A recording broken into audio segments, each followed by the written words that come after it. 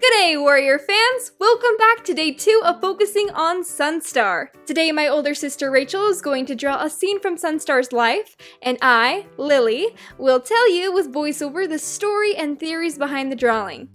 A lot of you have been asking what program Rachel uses to draw and record these speed paints. Well, I asked her and she said that she uses Adobe Photoshop CS6 and a screen recording program called Roixo. And as far as technology, she has a Dell Inspiron Touch Screen computer and uses a Wacom Intuos Pro Medium tablet. Hopefully that answered some of your questions. If you have any more, feel free to ask them down below and I'll answer them in these speed paints. For future reference, I'll be adding all of this information of what Rachel uses to draw to the descriptions of these speed paints from now on. All that business aside, let's get down to today's drawing of Sunfall sadly watching Moonflower.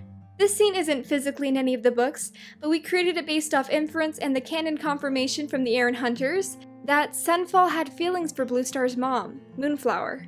But they never became mates during life because Moonflower had kids with Stormtail, which Moonflower's brother Goosefeather advised her not to do. In Bluestar's prophecy, Stormtail is shown to be kind of a jerk. He's a bad mate to Moonflower and a very distant father, and he's constantly flirting with Dapplepaw, even when Moonflower is right there. I imagine that this behavior started soon after Moonflower became pregnant. Stormtail wasn't truly committed to his mate, and he found it awkward to be tied down to being a father. When Blue Kit and Snow Kit were born, their father wasn't very present in their life, hardly making an appearance, and treating them like strangers to him.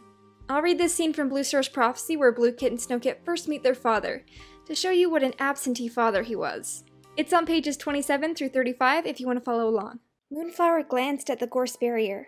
He promised he'd be back from hunting by sun-high. Beside the nettle patch, a large tom with a pelt as fiery as the sun was sharing prey with 3 warriors.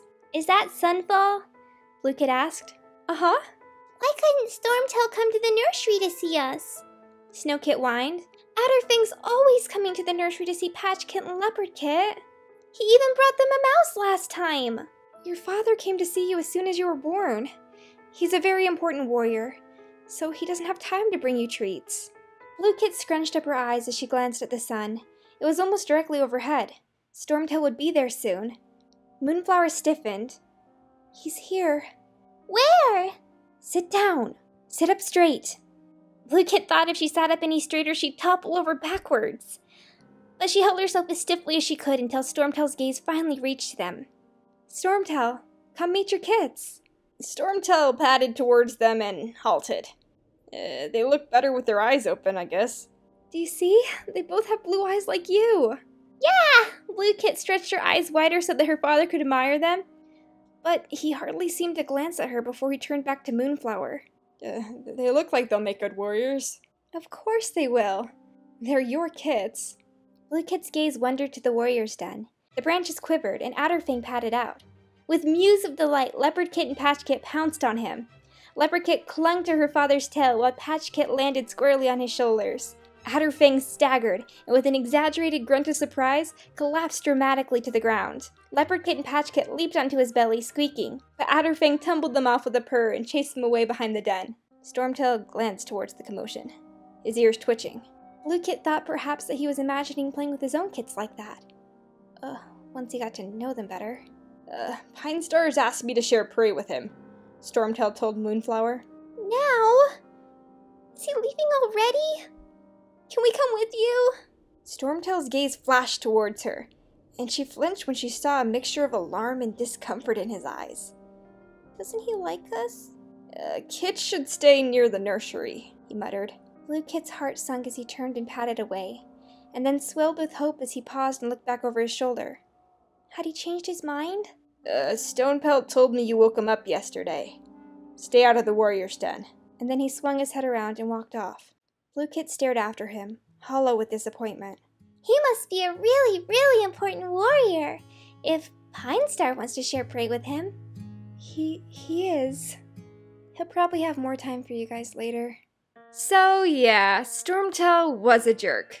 He couldn't understand how Stormtail could be mates with such a perfect cat, such as Moonflower, and not treasure her.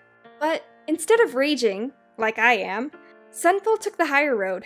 Since Stormtail had little to no interest in being a father, Sunfall decided that he would always make an effort to be there for Moonflower's kits. And I think that is so kind and honorable of Sunfall. He didn't take out his jealousy on Moonflower or her kits for not choosing him as her mate. He just stepped in and did the right thing. And he was a good influence on Bluestar. I'd love to hear in the comment section down below what you think of what Sunfall did. Stepping in and being a father figure to another Tom's kits. He's a complete 180 away from what Ashfur did with Squirrel Flight's kits. Don't you think? Let's just all agree that Sunstar is the best. And that he deserves a lot more recognition.